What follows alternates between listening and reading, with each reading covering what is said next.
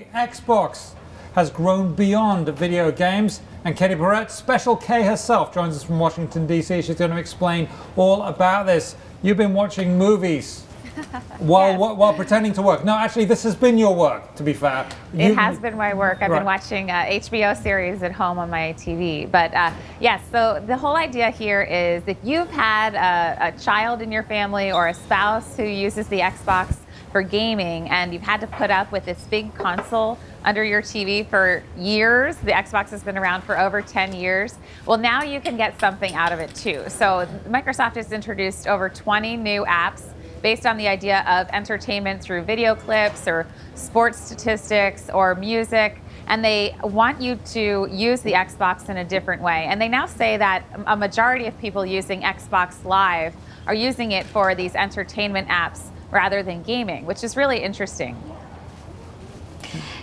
Katie, I have to ask you, I mean, I'm one of those people who has seen that Xbox sitting there and it just totally overwhelms me. I just think of it as a video game thing and I don't want to touch it. I mean, can you give me any tips on why I would want to touch it and how I should start to play with it? Well, Shandy, it is ugly, right? It's this big box, and compared to competitors like Roku, which is this tiny palm-sized box, or the Apple TV, which is so tiny that you could just hide it behind the TV, you won't even know it's there. This is a big box, and that's one of the biggest complaints I had in my review. You still have to put up with this console, and a lot of people want Microsoft to come out with a lighter version of the Xbox for the purpose of gaming. So, but for people who do have this console, they've really made these apps user-friendly. So they have huge icons, so you can sit back on your couch and see all sorts of icons representing the different apps like HBO Go and Hulu Plus, Netflix, Crackle, Last.fm, all sorts of fun apps to interact with.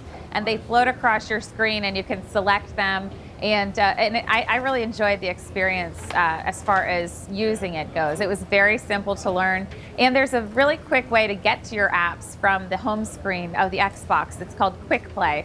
And it instantly pulls up the last apps that you've used. So if, say, a kid in your family or you know, your boyfriend uses his Xbox a lot for gaming, whatever the case might be, if they were using it for games, you come and want to use it for your entertainment purposes like videos and music, you could go to that Quick Play spot and find your last apps that you used, which made it really simple. Yeah, the other big question I had is, we were just talking to Drew Dowell about Microsoft being behind in the smartphone game.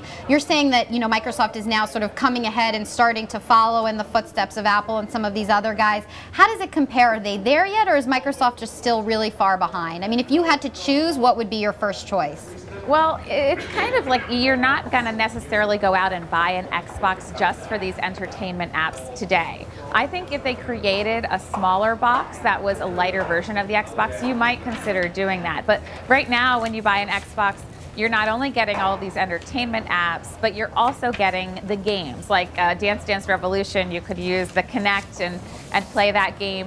The Kinect also allows you to use gestures or voice to interact with your TV, so a lot of people like it for that. But you know, it is still a gaming console and really thought of that way. So it is such a heavier duty thing than the Apple TV, but people have shown that they like just the idea of a small box plugging right into your TV and getting you the content that you need without this gigantic console. So I mean, I think there's a real appeal to a smaller device.